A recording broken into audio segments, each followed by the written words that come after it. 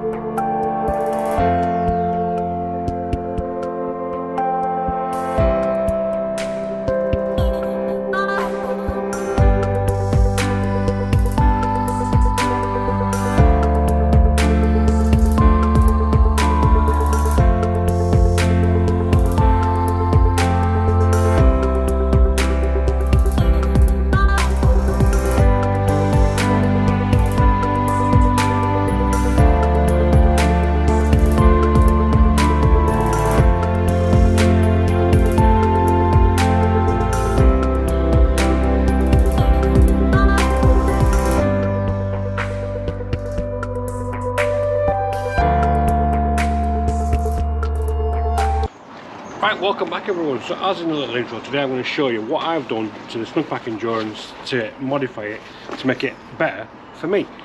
Now if you're regular to the channel, you'll know that I had modified a previous snugpak Endurance and had that stolen with a lot of gear involved in that, and because you guys are absolutely awesome, I've been able to go out and replace the majority of what's been taken, so the core of what was taken. You've seen videos on the pouch kits and things like that I've done, and now it's time for the backpack and what I've done to the backpack, and then obviously put it all together before the end of this video. Okay, so this is a bog standard snugpak Endurance, picked up direct from snugpak itself, and I've done a review video on the Endurance which I'll leave up top for you now and also down in the description box below. But I'm going to show you what I've done to it, just to sort of start off from past experience, just to add to the actual backpack itself, before putting all the different Molle attachments on there. So this backpack is around about £100 direct from snugpak and Amazon. I'll leave links to all the products again that I use below. I'm going to show you the simple little bit of modifications that I've done just to make it better. So one of the first things that I've done, this is the side pocket on the Endurance. And then I've just added in these little additional Velcro tabs. Now all they'll do is allow me to put on a little patch, or if you've seen before, the Viper accessory holders, just sort of double panel patch, and you can just sort of slot in an axe or something like that, that'll just drop in there. So that's the idea of these Molle backpacks, is that they're all sort of modular, so you can adjust to suit your needs. But yeah, I've done that on both sides, just a length of Velcro sewn in on both sides. As I said, this was a standard one, and this is just the little modifications that I've done. So the next one is in the hood. You can see a key keeper. So all I've done there is stitch a length of Molle webbing, or just a little bit of webbing into the seam there, and just give myself a little key keeper, ideal for sort of attaching my wallet and my keys, you know, little things like that. Doesn't come as standard, but that's just what I've added on. Right, let's go and do the rest of the mods. Right, so just in front of me is everything that I'm going to attach to the snugpak Endurance. So you can see the pouch kits that we've already done, the fire kit, cook set and possibles pouch. We've got some of the little Molle and Pals compatible D-rings, some of the elastic bungee retainers, some gear straps to go underneath, the wisport racoon pockets to go on the sides, and obviously everything that we need to get it back to how it was. So I'm going to do first little steps right now. Okay, so first little step, I'm going to put on these Grimlocks. So I've done a video on these and how to use Molle and Pals already, so I'll leave them on screen for you and down in the description box below.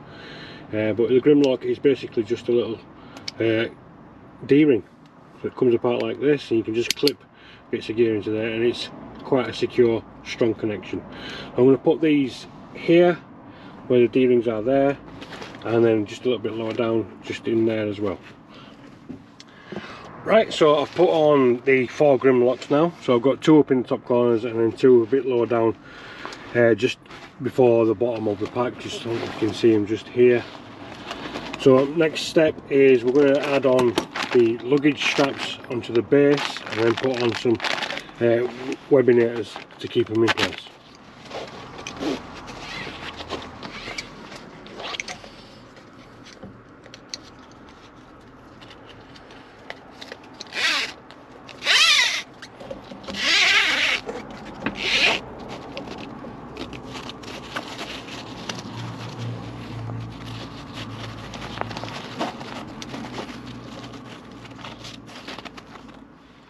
There you go, we just attached that quite simply on the bottom and just thread back through, and then you've also got this little buckle on here as well, and now we're just going to coil all the rest of the ribbon up and keep it in place.